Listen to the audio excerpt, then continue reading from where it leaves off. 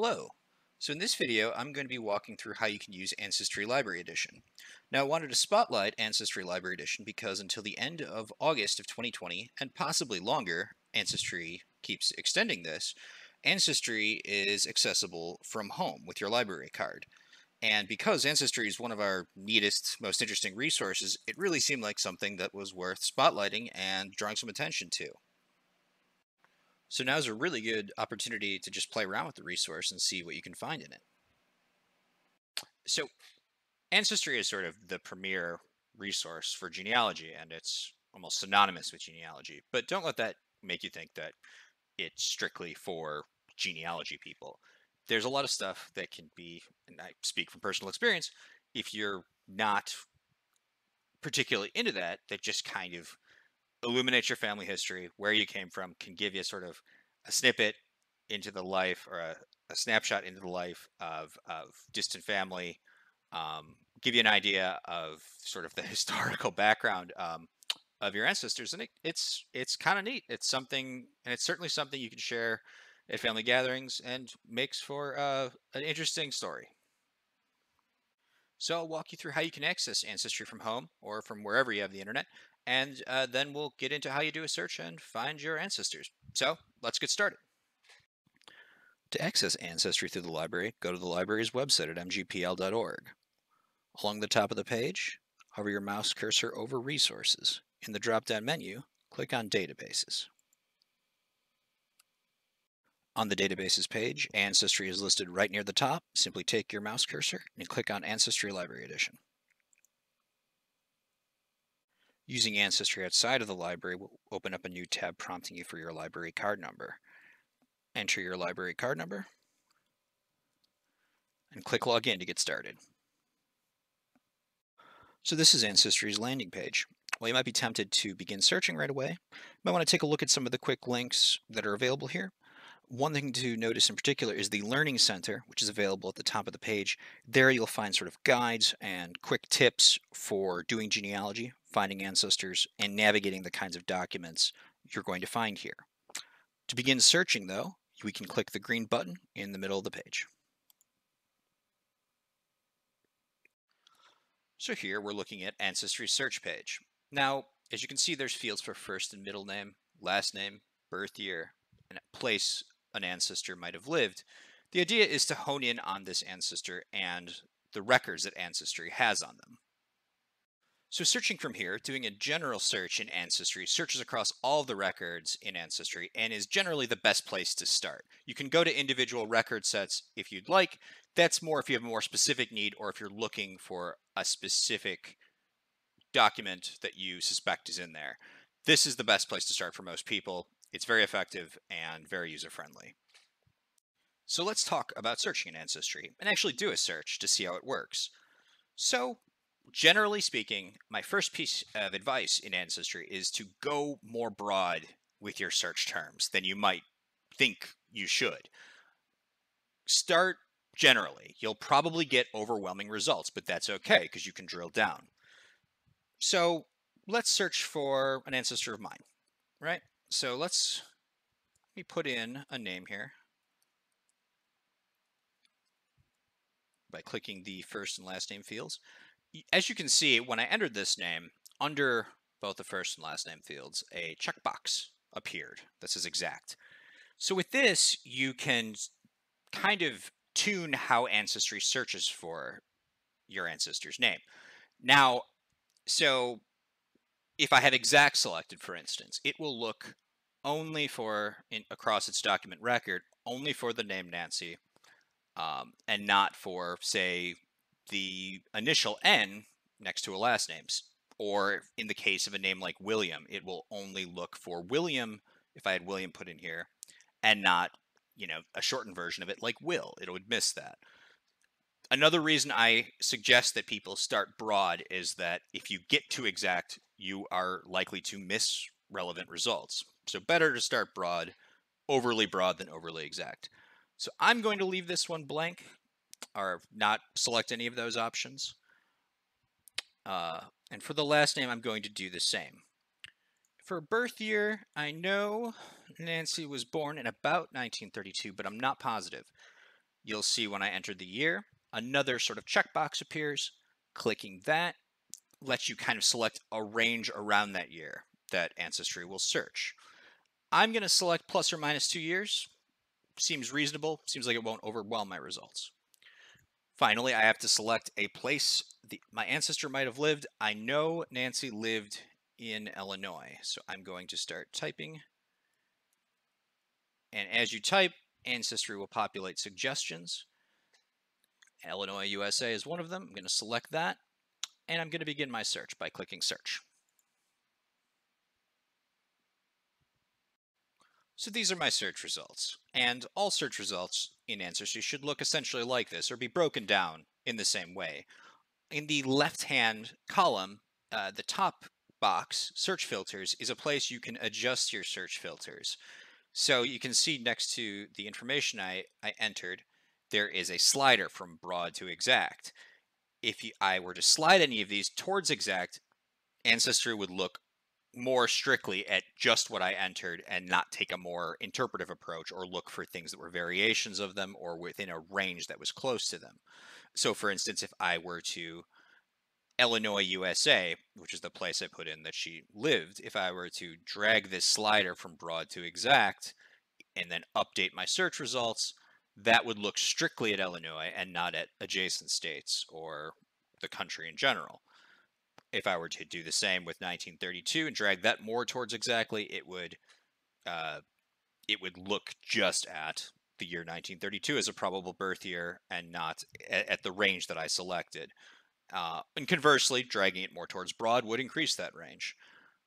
Below the search filters column is a way to filter your results by the type of record. You can see there's census and voter lists, birth, marriage, and death, military records. Clicking in any of these categories will take you to all of the documents that comprise that category. So moving on, the wider column along the right is where you're going to have the records that are your results. Along the top, oftentimes you'll have a sort of suggestion. It'll pull from the family trees that are in Ancestry an individual that Ancestry has concluded is possibly or probably the ancestry you're looking for. And there'll be a sort of a profile picture here if the family tree has a picture associated with the person. They pulled from me Nancy Sue Billings, and that's not the person I'm looking for. But to be fair, if I'd entered more specific search terms and filtered better, it might have found the Nancy blank that I'm looking for. But anyway, below that sort of suggestion for the person you're looking for, you'll find your results, the records that are your results. Along the right of your results, you'll sort of see a snapshot for each individual record of the information contained within. So if I click this first result, you can click the title, which is in blue, to see what's in the record. And you'll see the information contained within.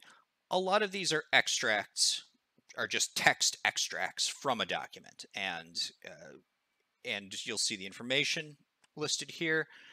If you find something valuable or useful or interesting in one of these records, one of these sort of text extracts, you can email the document to yourself.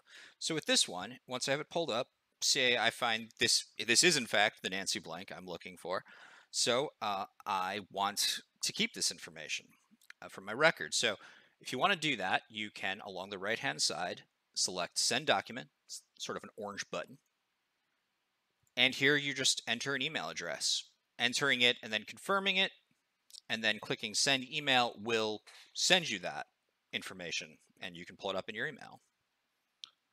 So I'm going to X out of here. I'm going to return to my results by clicking the All Results button with a sort of blue arrow at the top of the page.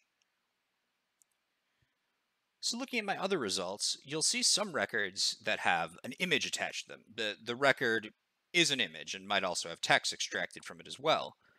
So you can see here, there's a document titled, or from Oregon State Marriages, 1906 to 1966. Clicking the title will show you the information extracted from the image.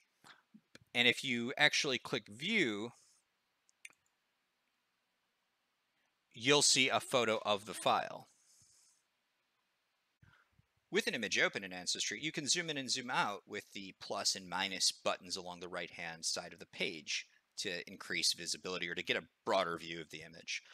Another option I have to mention here is that you can save the images you find, the records you find, directly to your computer device. To do that, take your mouse cursor to the upper right-hand portion of the screen, to the green Save button, click that, and that'll bring up a pop-up menu.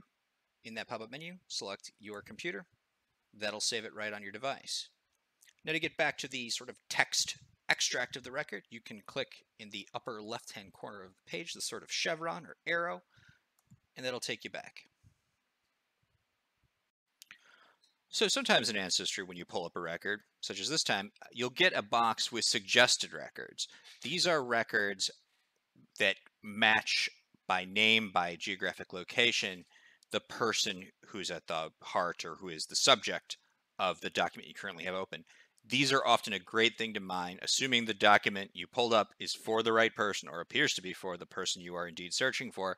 These are often right on the money and will be other records for that person. A great thing to mine if you found something that is indeed on the person you're looking for.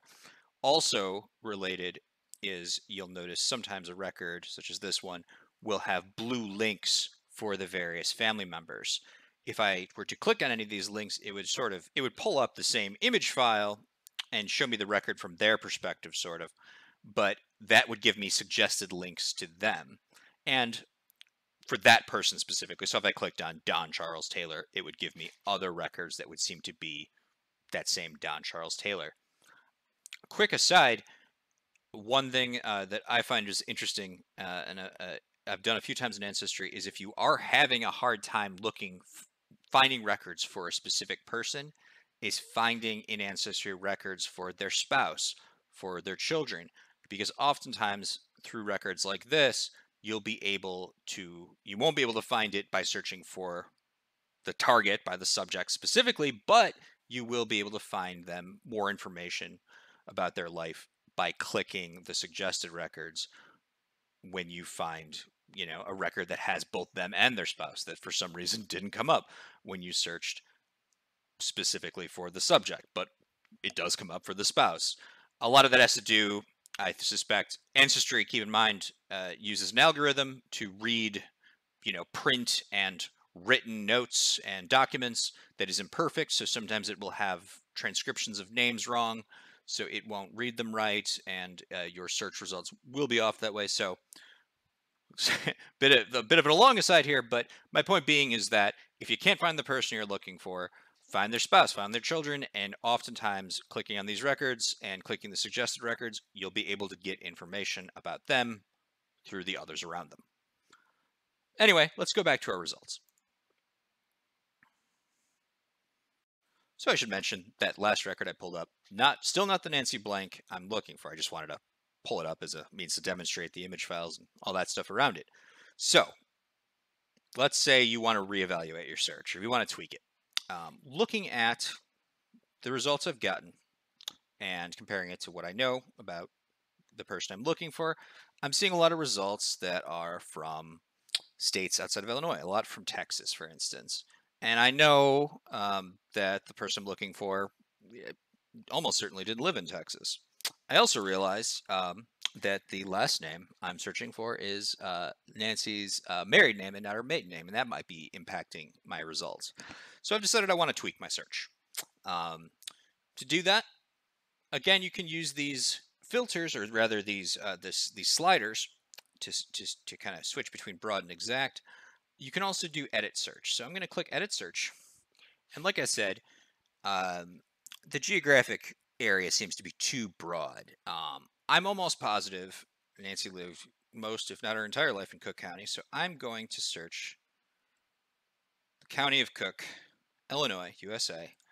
And I'm going to limit it to exactly here.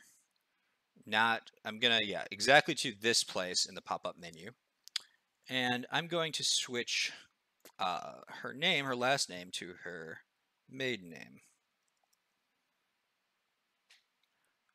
And that's another thing, just generally to be aware of in Ancestry, is sometimes Ancestry can, if you put in a married name versus a married name or a maiden name, it will kind of know to suggest the other.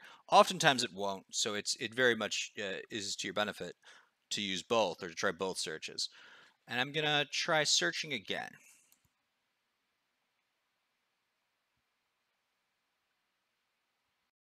So looking at my new search results, right away I noticed that the matching person, still not right, but generally these results look a lot better. And I noticed the top record, the birth date seems correct for the ancestor I'm looking for. So tweaking your results based on what seems wrong, changing the limiters, changing how exact the search is for these can make a big impact. And doing it sort of strategically based on what's wrong in your initial results is a good way to hone in on the person you're looking for. This is something that comes more with experience than I can just instill intuitively, but something to be aware of. So once your results start to look, and your results will rarely all be a complete listing strictly of the person you're looking for. Most names are common enough where you'll get other people in there as well. But once you get results where you're getting a lot of hits for that seem like the correct person, um, it it would behoove you to check out along the left-hand side in the filter by section in the categories to check out the family trees. Here you can take a look at the family trees that have been made by members of Ancestry. And if you look using the names and birth dates along the right for your ancestor, I see Nancy Williams, this one, the Bishop and Denny family tree, that seems like the right person. Basically, by going to these family trees, you could sort of have someone do the work for you, and they'll have a record for the ancestor if you can find it, oftentimes anyway. They're not everybody's in here, but many are. Someone will have linked that person to all the documents they could find of them on Ancestry, as well as link them to their spouse, their children, their parents. And from here, I, for instance, could click on her spouse to get all the documents connected to him, as well as his parents, and the censuses he was in.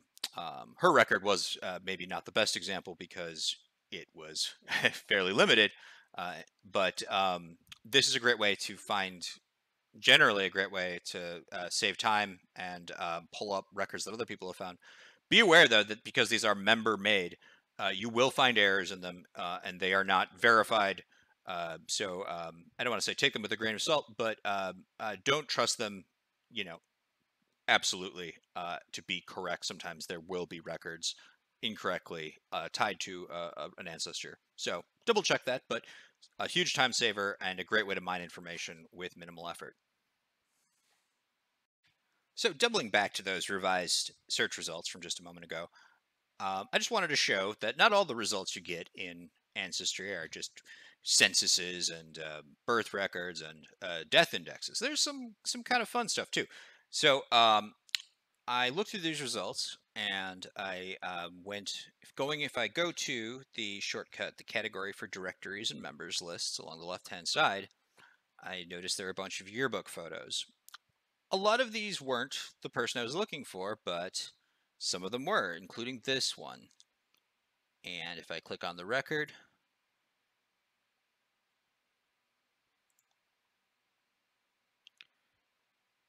that is distinctly the ancestor I was looking for. Click view, I get the full yearbook page. So you can find, so I found the ancestor's high school, and this yearbook is scrollable. So, and this is a Chicago land yearbook from apparently 1947. Showed this to some family members, and they were very impressed and you know, very happy to see this. So there's some fun memories to be had here. So I should really wrap this video up, but hopefully it was helpful, and hopefully you learned some strategies you can use to sort of go from one ancestor to another, or to find a difficult to pin down one, and to maybe save you time in finding some fun resources to flesh out your family tree. Just to reiterate, you should be able to access Ancestry from home until the end of August of 2020, and quite possibly even longer. Normally, Ancestry has a fairly hefty subscription fee. So this is a great way to save money to try it out. There's a reason Ancestry costs a fair bit when you have an individual subscription. It's because people like it, and it's a fairly good resource. It's popular. People find interesting stuff on there, and they like it. So this is a way to do it on the free, and why not take advantage of that?